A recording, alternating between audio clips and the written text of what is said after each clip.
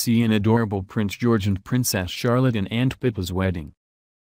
All eyes were on Prince George and Princess Charlotte at their Aunt Pippa Middleton's wedding to financier James Matthews on Saturday. The royal siblings joined the bridal party as a page boy and bridesmaid, and they couldn't have been cuter. Proud parents Prince William and Princess Kate watched as their royal toddlers, who were dressed in adorable outfits by Peppa & Co., prepared to make their way down the aisle at St. Mark's Church in Inglefield. Prince Harry was also in attendance. Charlotte wore an ivory silk dress with a frilled collar, a nude pink sash and matching trim across the sleeves and neckline with hand-embroidered detailing. The bodice featured a vintage-style lace panel and the dress carried a net petticoat with lace trim underneath. She also wore ivory opaque tights and beige soft leather shoes. George wore an ivory double-breasted silk pleated shirt with Peter Pan collar and coordinating trim detail paired with knickerbockers in pale olive Vienne silk and a matching cummerbund. Peppa Gonzalez says, "It was truly an honor to be part of this project and I was excited to take on the commission for all bridesmaid and page boy outfits. We have such fond memories of designing these bespoke garments for the children who all look so adorable and cute in their outfits." Charlotte,